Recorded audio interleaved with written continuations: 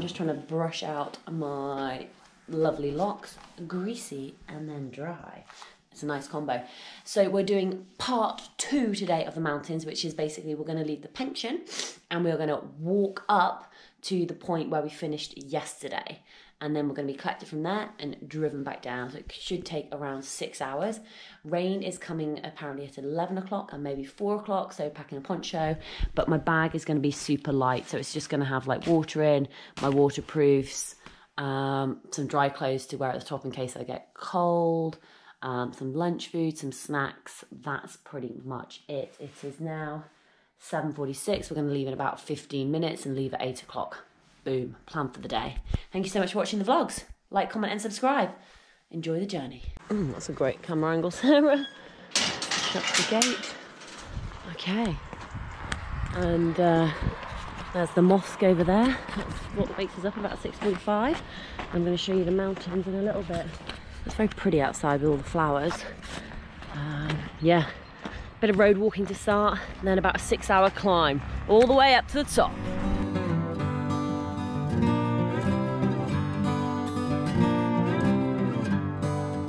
We've got about 3 kilometres of road walking to get to the mountains ahead of us. So it's a little bit blowy, a little bit windy, but we're looking at this as our warm-up before the proper climbing begins.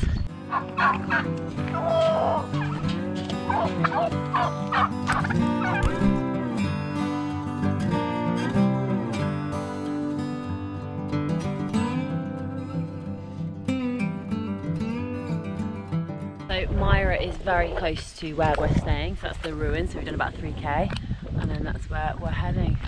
Up the mountains. So we're going to sneak through this little alleyway, I presume. And then through here. Let's go.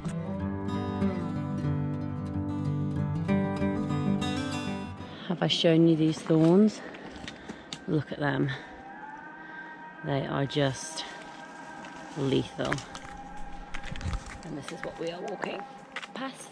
These are also, look at those ones, those thorns. So we're heading down this way.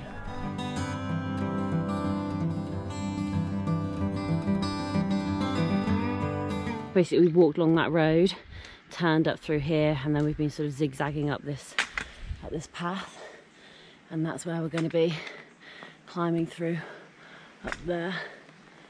There's the marker saying turn left. The path that we're currently walking on at the moment is, well, not going to be brilliant, but it's this type of sort of long flat stone, so it's very easy to, or easier to walk on. It makes such a big difference. Like, this is very pleasant, much more pleasant than I was expecting, not going to lie.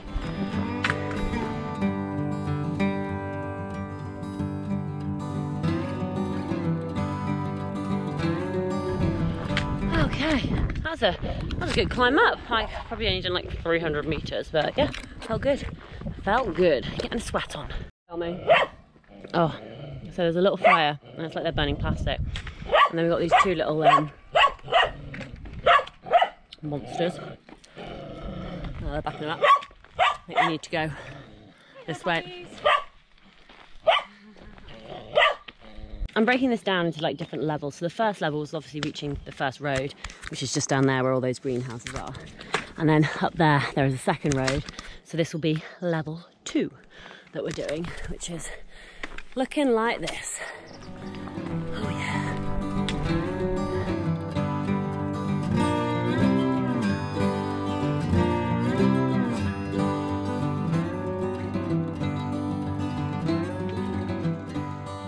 This is the next challenge, getting up that bad boy. We're probably on about level 5 now. Coming up to another road at the top.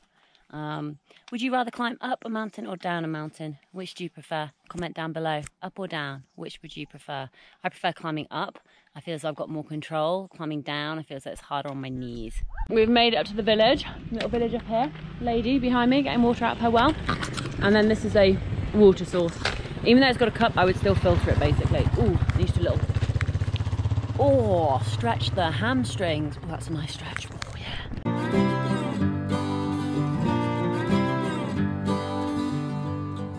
This little town is full of water. I think I spotted about 8 or 9 wells.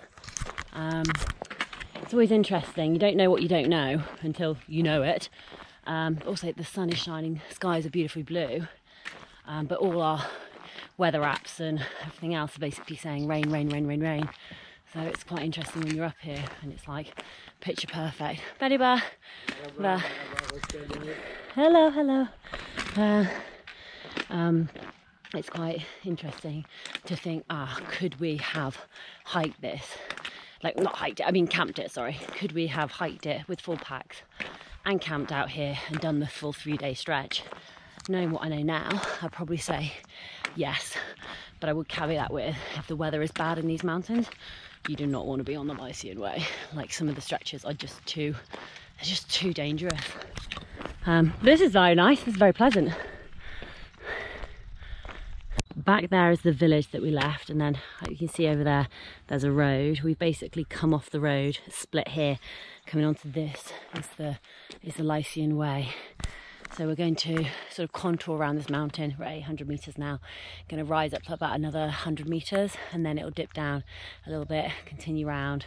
We've got about 3 kilometres to go, but it could take like an hour for each kilometre. It's that sort of time frame that we're looking at, basically. Okay, let's get on with it. So we are back in one of the places where there's sort of no way marking. So we're following like the GPS on Komoot. We know we need to get higher, but you can see like there's quite a nice path down there, but there's a path here, there's a path going up. I mean, this is what we've been sort of walking under and through and around, but all of the rocks are really loose. Like, it's just not, the ground is just not that stable at all. So every step you're like, is that a safe step? Is that a good step? Can I tread here? But look at the road in the distance, there's the road. But anyway, onwards, upwards, persevere, keep on going. And the terrain has changed again. So sort of crossed down into this valley and now walking through this pine needle covered forest. We're getting closer, a couple of K to go, but we can see the black clouds coming in. So it's a race against the rain, race against the rain.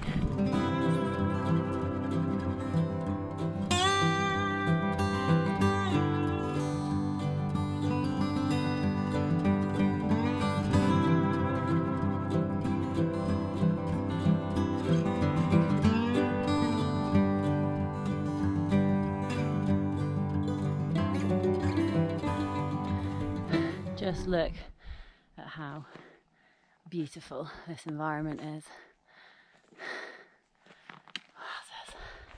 It's nice and cool in here as well, just helping with the walking. We're basically walking up this. We're going to get to a road, and then it's about a kilometre to the next village, which is where we finished yesterday. So we're connecting the dots. When I say road, this is what I mean. Dirt track. And there she is, there's the blazers. Onwards. Oh, we're doing really well today. Day 2 of the mountain day.